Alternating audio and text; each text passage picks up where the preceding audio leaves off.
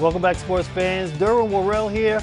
Colorado Mesa's baseball team is off to a 15-4 start. They are tied for first in the RMAC, and they have a struggling UCCS team coming in for 4 games. Could the Mavericks take advantage of a 6-13 Mountain Lions team? Let's go to the ballpark. And when you got them that young, you got to start them off if you really want them to fall in love with the game. Let's pick it up in the 3rd inning. No score, bases full of Mavericks. Caleb Farmer. And that's going to drive in 2-0 Mavericks. Farmer leads the team in RBIs with 34. Next batter up will be with 2 on, with 2nd and 3rd is Jordan Stubbings, and he's going to hit a base hit. That's going to bring in at least 1. 3-0, and here comes the second, and it's now 4-0 Mavericks.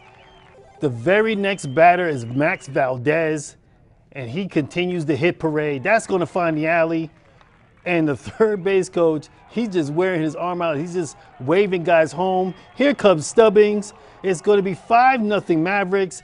Now you got to bring the infield in, try to stop more runs from coming in, but it's not going to matter. Chase Hamilton gets a base hit down the line. 6-0 Mavericks. They would score 7 in the 3rd, 6 in the 6th, and 3 runs in the 7th for the 16-0 shutout. The Mavericks improved to 16-5. Hey, Mike, what you got? Oh, we've got more baseball. High